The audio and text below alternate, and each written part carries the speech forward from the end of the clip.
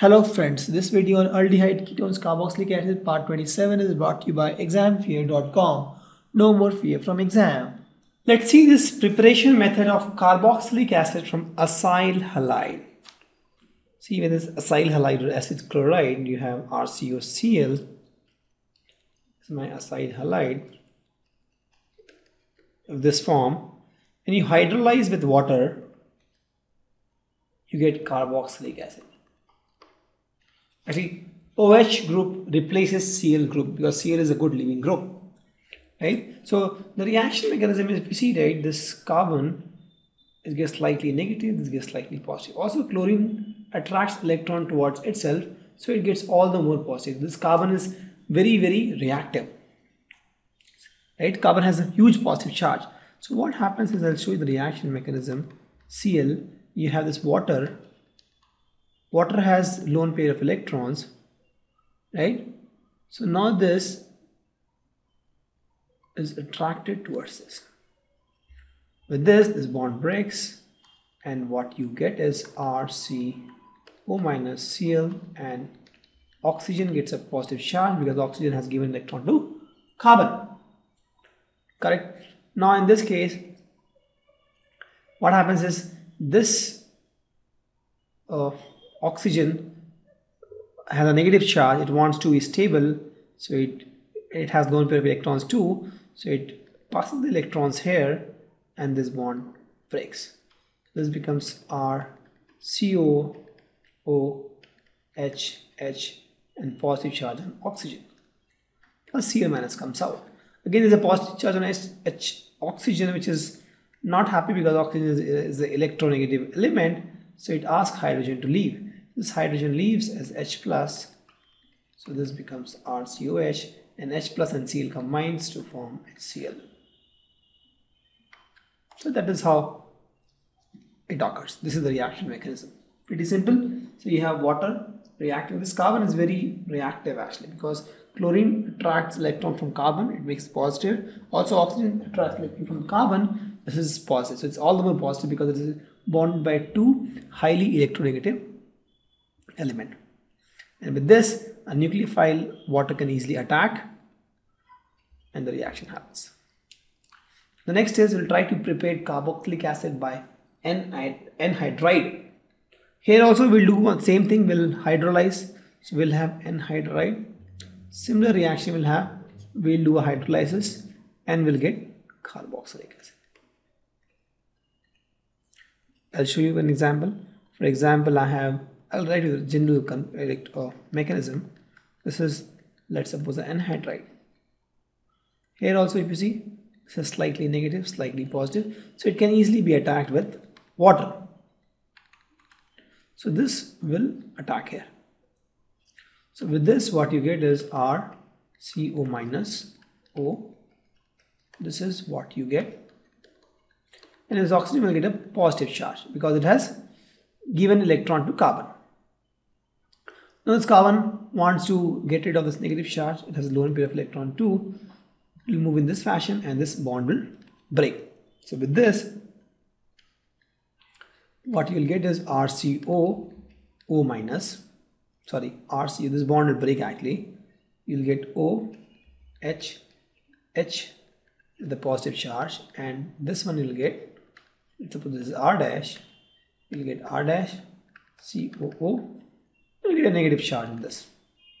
Now here if you see, this oxygen want to get rid of this hydrogen, a positive charge, because oxygen is an electronegative element, it doesn't want positive charge, and this guy want a H plus. So this bond will break and this H plus will go to this oxygen. Oxygen will attack on this H plus. So what this, you get RCOOH and R dash COOH.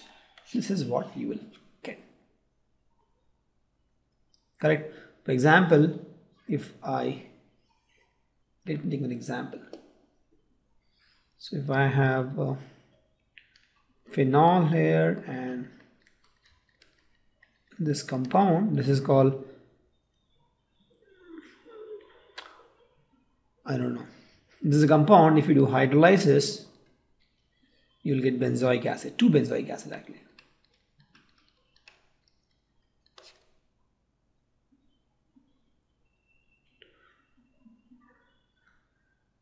right? Maybe this is benzoic anhydride, I don't know.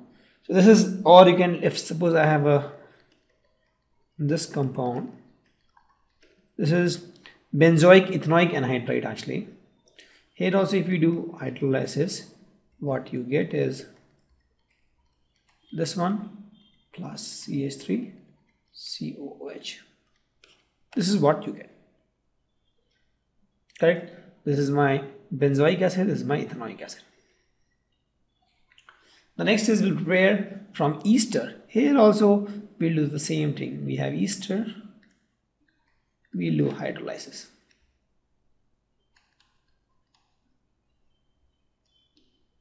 And again we'll get carboxylic acid. Same thing, for example, let's suppose we have RCOOOR dash. This is my ester. Again, I will react with water.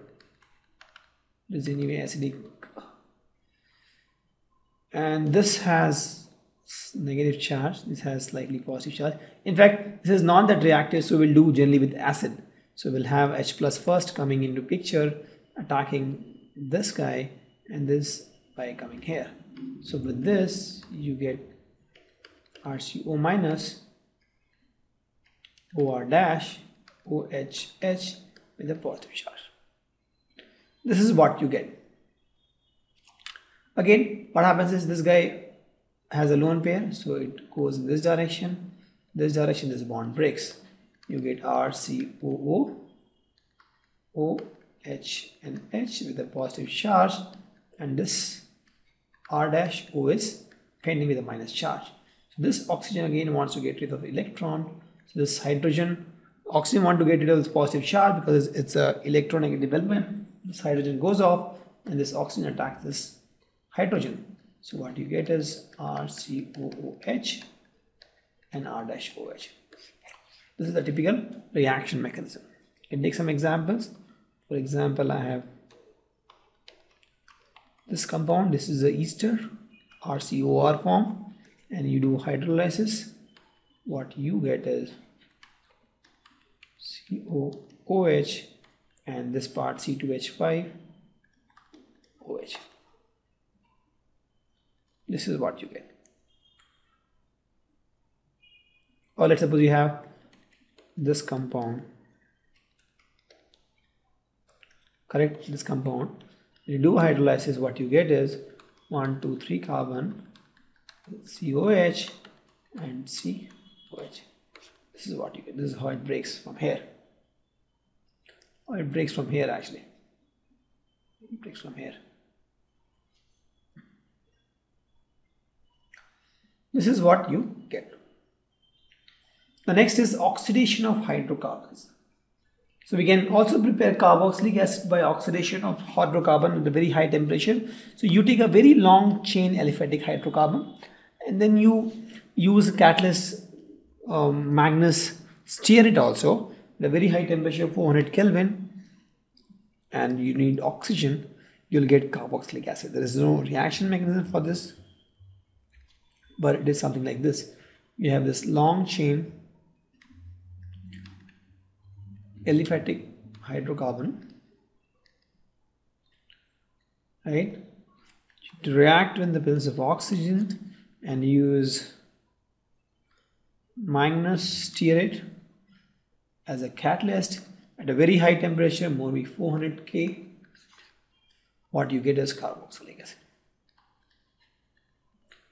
Some example if you want I can give you. For example, CH3, CH2, it can be in a very big long chain carboxylic acid, oxygen, 400 Kelvin. I have my catalyst, manganese, steer it, and what I get is N and I get COH. This is how you get this. So the terminal alkyl here becomes carboxylic acid. This is what happens. It's oxidation reaction actually. We have seen, right? We have told from alkanes to alcohols and aldehydes and carboxylic acids, from alkanes to directly. This is alkane. Just write once again. Alkanes to alcohol to aldehydes to carboxylic acid. This is how it happens if you keep doing on oxidation. This is the oxidation directly from alkanes to carboxylic acid. Thank you. Visit our website examfear.com to watch more and more quality education videos. You can also attempt free online tests that are there in our website. You can also get access to tons of free study materials, and you can also find free tutors and mentors in this website. Thanks a lot for watching.